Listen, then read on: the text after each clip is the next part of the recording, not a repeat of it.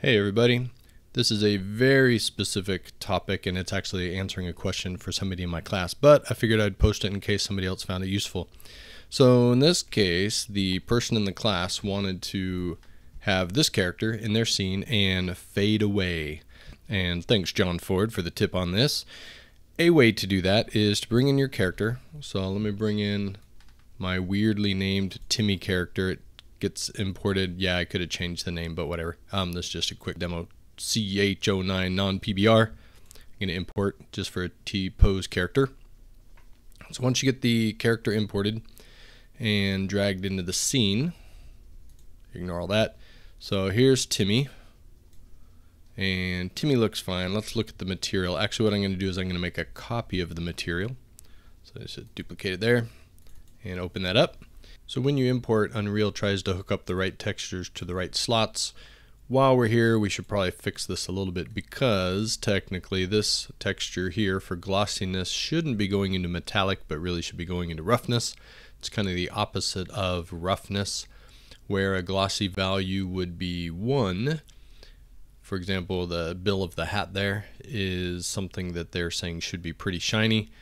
If that was roughness, then that would actually be dull. So we need a 1- node so that the 1s become 0s and your 0s become 1s, etc.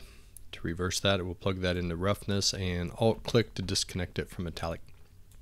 That's going to be a little more proper, and this is specular to specular and normal to normal, but all that's fine. That's not going to help us in what we need to do with make the character fade away. For that, we need to open up this parameter here called opacity mask. Now this is a way to do it. There's other ways to do it, but this is probably the quickest and easiest. So if we look at opacity mask here, it is grayed out. So if you select your main material here and go to your blend mode opaque, that is why it's grayed out. You want to switch to masked. Then that will open up the opacity mask input. Then what we need is if you hit tab and type div to get a dither temporal AA node, and wire that into your opacity mask. And then as an input, let's go ahead and set up a parameter. Right click and choose promote parameter to get a node kick out right there. And let's move this over here. And let's go ahead and rename this fade. That'll be our fade control. And because it's a parameter, we'll have access to it in the sequencer. So for now, let's also set the default value to 1 so that it is not faded. And we'll see what this does when we get it in the sequencer, but for now, go ahead and save your material.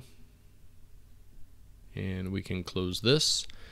And let's throw this on Timmy here. And then if we go ahead and I'm just going to do it messy here and add a level sequence, double click to open it and throw Timmy in here. And if you want to get to that parameter, you need to go to add a track for your skeletal mesh.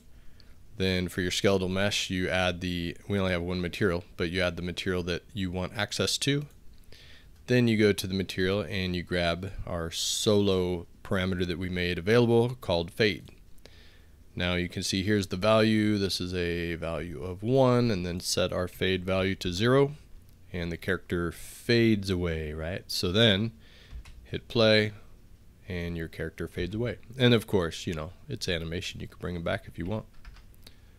Go back here and bring him back so he fades away and then comes back on. So that is a way to deal with how to make your character disappear.